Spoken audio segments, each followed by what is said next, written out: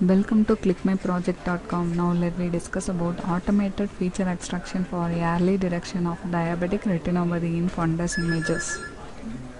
Here we address the detection of hemorhages and microaneurysm in color fundus images.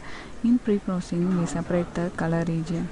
The green color panel was used in the analysis since it showed the best contrast between the vessels and the background retina. The gray level were normalized by switching the images contrast to the the fill pixel dynamic range. After pre-processing, the image will pass to the feature extraction. In feature extraction, here we are using the GLCM. The gray level co-occurrence matrix is image analysis technique. It will use to derive the statistical information about energy, entropy, dissimilarity, contrast, inverse difference. These feature values will be extracted in GLCM. After extracting the feature values will provide to the classifier. Here SPM classifier will be used. The SPM classifier will be classify the features. Finally it will predict about the result, whether it is hemorrhages or microaneurysm. Here we segment the microaneurysm and hemorrhages in retinal images. It will be localized by the threshold manner. After segmenting the result, we map the segmented result to the original image. This is the flow of our project. It has the two stages. First one is the training stage, second one is the testing stage. In training stage, here we have to provide a whole database retinal images.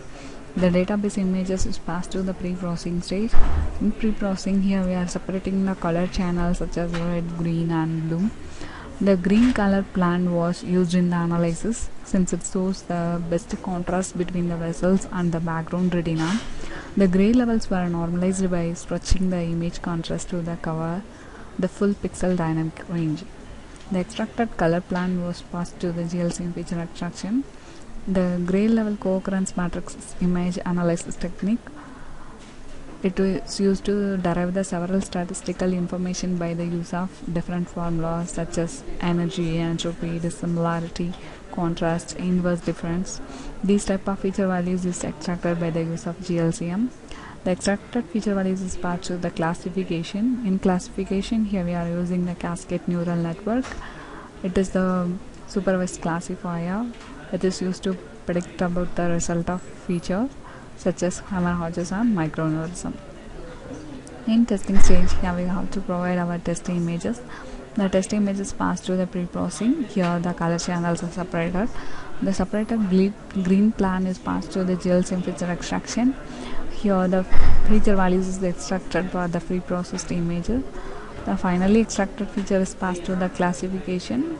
The trained classifier will predict about the result as hemorrhages or microaneurysm. Now let's see the execution part. Here I am having written my data file. It is the main file. Select this file, right click, run the file. The guide window will be open. This is the guide design of our project. Here we have to provide our input image. In dataset, totally I am having 6 images. First 3 images are hemorrhages and the second 3 is the microaneurysm. Now I am providing a microaneurysm image. The provided input image is displayed in the first axis. In pre-processing, here we are separating the color channels such as red, green and blue. The separated color channel, green channel is displayed in the third axis and the gray image of the provided input image is displayed in the second axis. In feature extraction, here we are using the GLCM, which is used to derive the statistical information. The corresponding feature values is displayed in the first table. Here the feature values is passed to the classification. Here we are using the cascade neural network. It will train about the features to predict about the result. Here we are having the result as microaneurysm.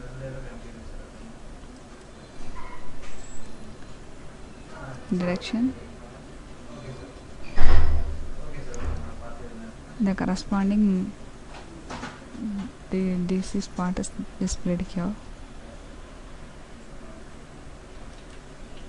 Suppose we are providing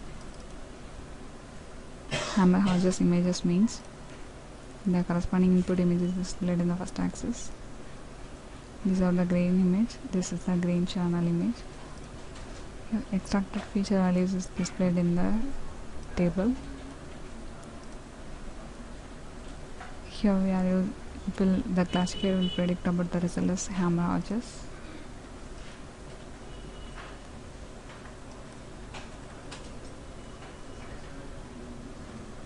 Here we are segmenting the defected place from the original image.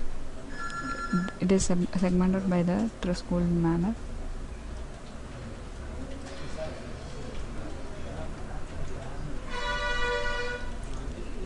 In analysis, here we are providing the confusion matrix. It will provide the 100% result. If there is any misclassification in our classifier, means these values will be reduced. This is the performance graph of our classifier. This is the sensitivity and the specificity value of provided input image. Here our method of detecting the hemorrhages and the microaneurysm by the use of neural network, and it will localize the defected place in a better manner. Thank you.